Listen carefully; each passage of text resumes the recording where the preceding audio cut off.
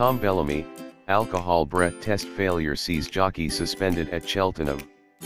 Jockey Tom Bellamy failed a breath test and was suspended from New Year's Day's racing at Cheltenham as his alcohol level was above the allowed threshold. The Gloucestershire rider, 23, had been set to ride trainer Nigel Twiston-Davies Ballymalin and Splash of Ginge. The matter has been referred to the British Horseracing Authority. I'm devastated for him.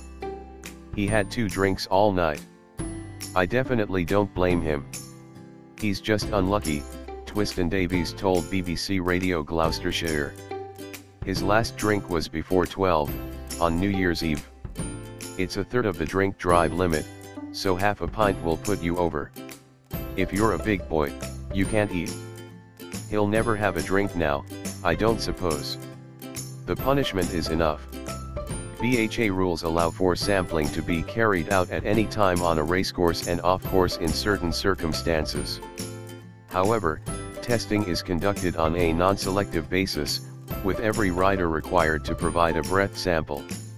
The official steward's report said, Tom Bellamy provided a sample which was found to contain alcohol above the threshold level for breath samples.